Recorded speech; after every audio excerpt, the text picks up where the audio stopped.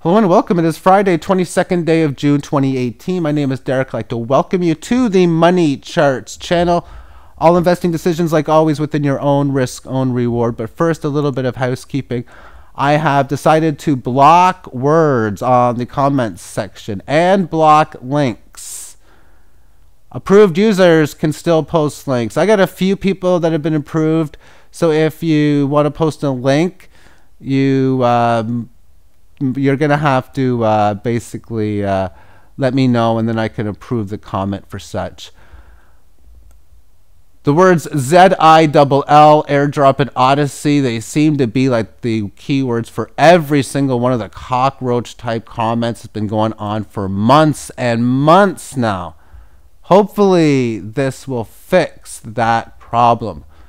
The thing about I didn't like about it was I had to hide users' comments all the time from doing it, and I didn't like doing that because if I accidentally took a legit comment from that, that would suck.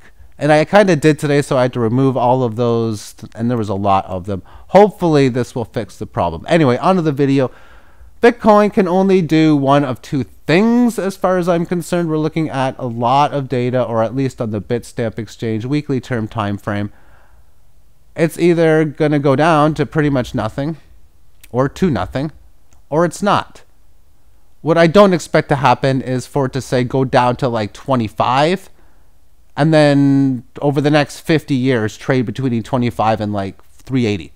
That doesn't have a chance of happening, or anything of that type of nature. It's either going to pretty much or do exactly nothing, or it's not. And if it's not, that means the price is most likely going to go significantly higher, or at least chop around in some of these areas in here. Either one of these two outcomes to me is fine.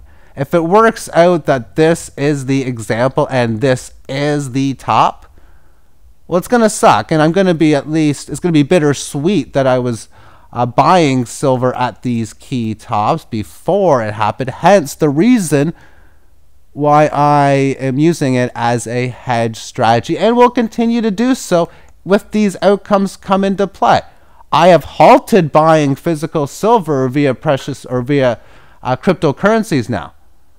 But if I see price go down to 3, back up to 6, yeah, I want to buy some more because I'm going to be doing well from the time of going from 3 to 6 and so on.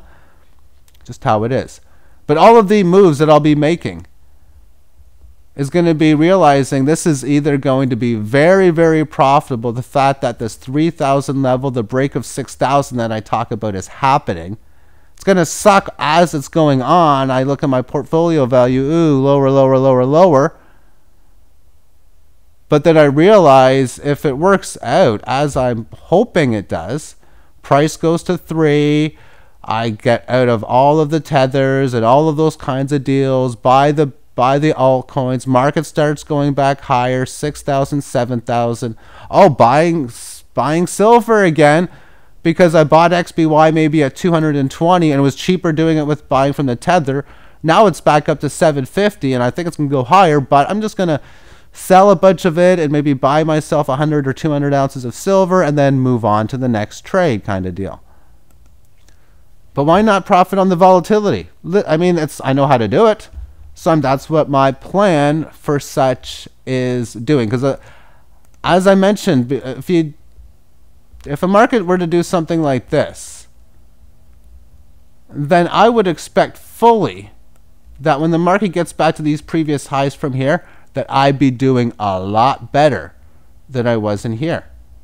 And if it comes back to this key level here, I plan on being better here than I would here because of all of this opportunity to buy and sell some stuff. And now that's the opportunities that I'm looking for myself, as the price action is stating that it's probably going to go down lower. Within the act of doing such, yeah, the portfolio will go down because I'm at the spot that no matter what happens, or no matter what, if it bottoms at any time, it's going to work out for me. I have got more long Bitcoin than I do short. And I realize again that if you held on to everything here, that you got profits here. Meaning people who hold or bought here having a situation of the market going up, they're doing nothing, they're going to have profits. I'm just looking to try to get more. And really, that's all I can do as a trader. Do the best that I can to get myself in the best position, realizing not everything's going to work out. There's going to be mistakes along the way, but there's going to be the opposite of mistakes as well. Thus, successful plays. And psychology-wise, my brain is already trained in a sense to just handle these types of moves because that's part of the volatility. I expected that, knowing this coming in, and I realized that having a good correction now and again, that's just part of the game. For Bitcoin is very close to having 1,000 consecutive days in a row. It's at around 940 or 920 right now, of being up year over year or over the last 365 days. 365 days ago, where was Bitcoin? Well, it was, we're looking at June 22nd. So we were looking at like, what, $2,000-$3,000 Bitcoin? 2,100? So it's up like 3x in that time. Oh, it's been up 50x and 80x and 10x over and over and over again. But it really hasn't went below 5x to the downside at all during any of this data, because I actually calculated it. If we go to 3,000 soon, this would be the biggest year-over-year decline since this time frame here started. So that's just the nature of this business, that stuff like this has got to happen. I realize at a significant break below 6, there's going to be a lot of fear, there's going to be a lot of panic, and that's what's going to help drive these prices lower. This is normal market psychology.